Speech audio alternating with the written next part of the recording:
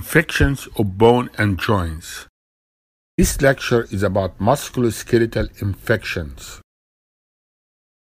A specific infection could have a specific infecting agent or a specific presentation or a specific treatment. I'm going to try to present the most common types of infection that probably has a specific thing about it. The majority of orthopedic surgical site infections are caused by Staph aureus. Chronic Paronychia. It is a fungal infection, Candida albicans. It is infection of the nail fold, and it is common in diabetics, and it does not respond to antibiotics. It occurs in people with prolonged exposure to water, such as gardeners, bartenders, dishwashers. There is really no abscess, but the area around the nail is swollen, red, and tender. Treatment is topical antifungals. Miconazole may be used. You may want to do marsupialization in severe resistant cases. How about the herpetic vitello? It is a self-limited disease that occurs from the herpes simplex virus. You can see that in the dentist, in respiratory therapist, in anesthesiologist. It can also affect toddlers. Some vesicles on the finger and have inflammation or redness at the base of the vesicle. The gram stain will be negative. Use Zanuck test. And the treatment is acyclovir, no surgery. Sickle cell can be associated with Salmonella osteomyelitis. How about Pseudomonas? Nail foot puncture in children. The IV drug abusers.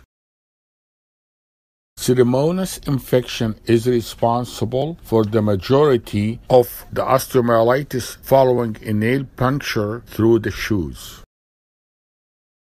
Pseudomonas is the most characteristic for this infection. Treatment: IND.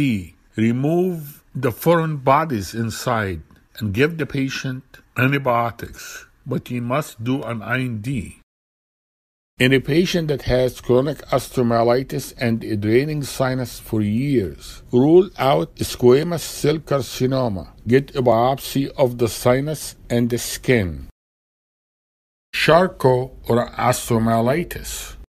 A diabetic patient with draining sinus of the foot for several months.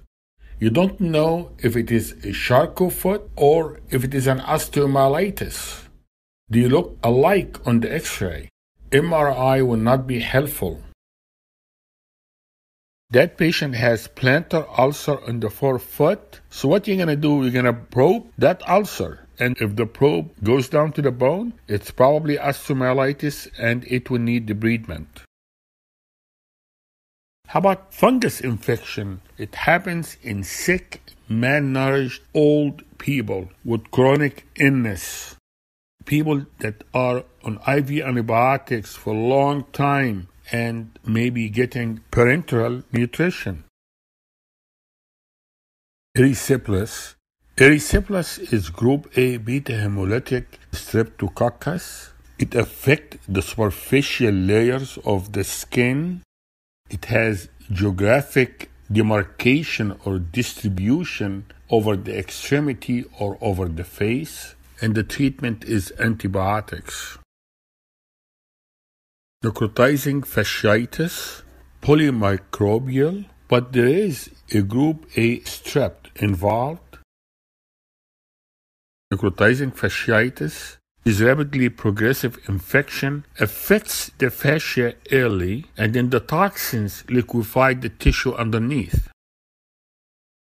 The edema and the pain is more than what appears at the surface of the skin.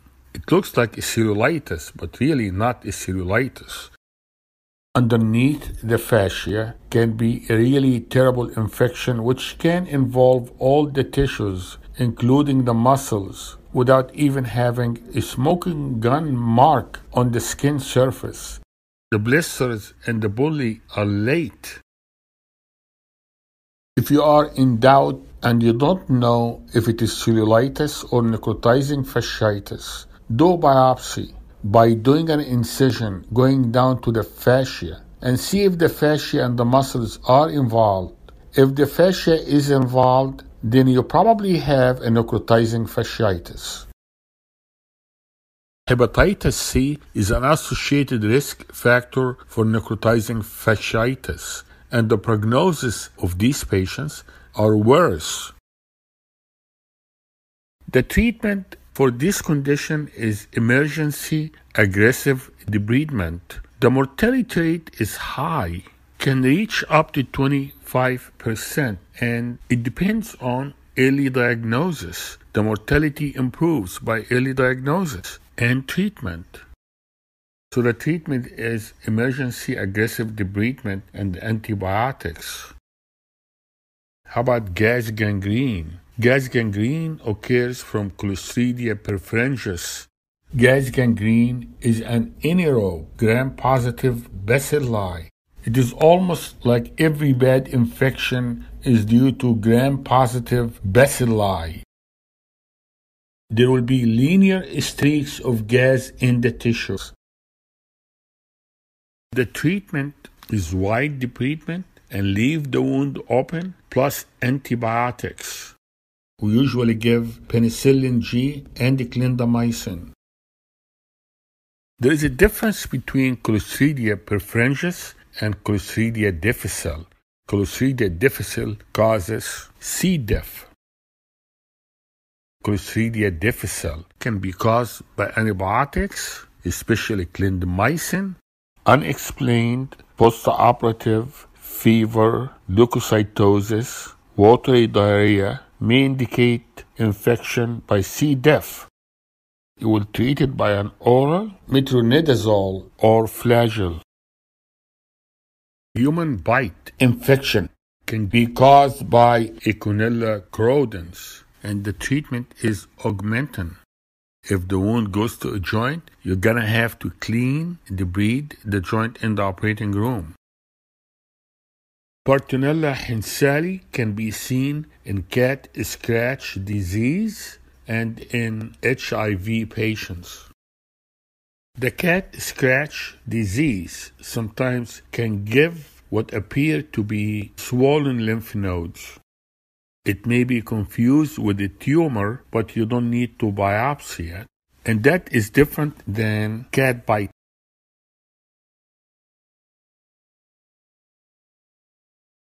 Dog and cat bites, Pasteurella maltosida. The cat bite is deeper and sharper, and it causes deep injuries, and 50% of them will need surgery. Now we go to the dog bite. The dog bite has an average of 5 organisms, and one of them is Pasteurella maltosida, another one Pasteurella canis. The dog really causes a lot of tissue damage. It's not like a small little puncture wound of the cat and the injuries can be occult. The dog bite is just incredible force. Tearing of the tissue is visible, it's obvious. If the dog bite doesn't need debridement, you can treat it by antibiotics alone. The dog bite, you have at least 5 organisms, and one will stand out, the same one like the cat bite, Pasteurella maltosida, and the treatment is augmentin. Phantom Valentine leukocidin, cytotoxin that is usually present in community-acquired MRSA and not in a hospital-acquired MRSA. PVL has the ability to lyse the white blood cells and cause tissue necrosis and rapid abscess formation. The PVL positive strains of community-acquired MRSA are associated with a high incidence of DVT, septic emboli, sepsis, and multi-system organ failure. How about the microbacteria marinum? It's an atypical microbacteria. It's an acid-fast bacilli. The bacteria grow in a low-temperature culture at 30 degrees centigrade. It grows in Lowenstein ginseng medium. It will require a long incubation period. The infection usually happens in aquarium, fresh or salt water. It also occurs in people dealing with fish tanks or swimming pools. Patient will have ulcers, nodules, non-caseating granulomas. The hand and wrist are affected in 50% of cases.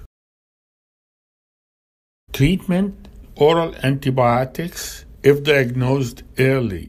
Surgery is done in the late stages and in deep infection. The surgery entails debridement in addition to oral antibiotics for approximately 3 months. Special culture for bacteria. Some of the bacteria are grown in a special culture. Like Kinglia kingi will grow in a blood culture. The Mycobacterium avium, Middlebrook medium. The E. coli, Loria bertani medium. The Neisseria gonorrhea, chocolate agar. So Neisseria gonorrhea, chocolate agar, if the specimen comes from a sterile source like a joint fluid. But if the specimen comes from a contaminated source, such as a vaginal swab or urethral swab, then the medium will be Thayer-Martin agar medium. How about the Vibrio vulnificus? I call it Vibro. Silfish and brackish. Gram-negative rods. Septicemia and gastroenteritis. The wound infection will be hemorrhagic bully, subcutaneous bleeding, necrosis. The treatment is debridement and broad-spectrum antibiotics. How about Lyme's disease? The bug bite. Spirochete Borrelia burgdorferi. It lives in white-tailed deer. The vector is a tick. Early, you will get the bull's eye, which is erythema migrans. In orthopedic, we get the chronic inflammatory arthritis. The knee will be swollen, but not too painful.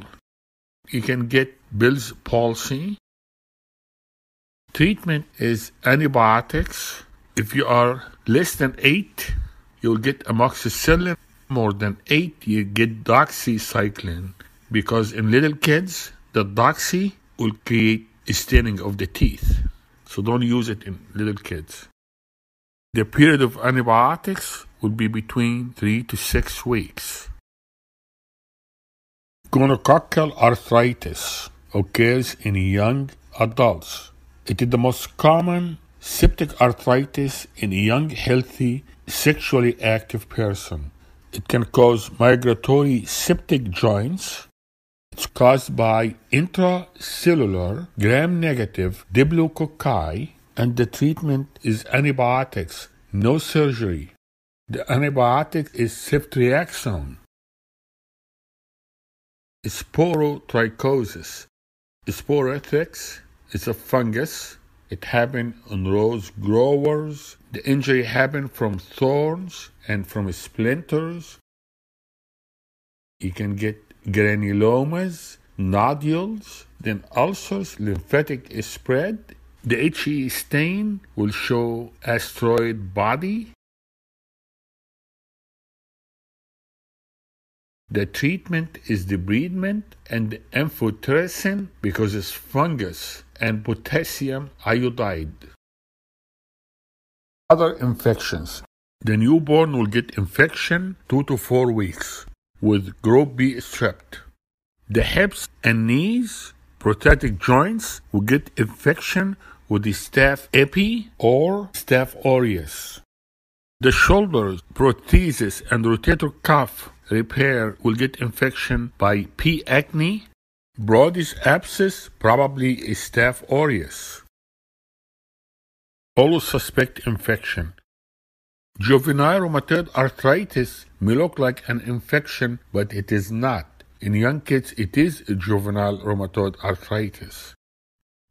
When you aspirate fluid from a joint, do cell count, culture, and try to identify crystals for gout or pseudo-gout.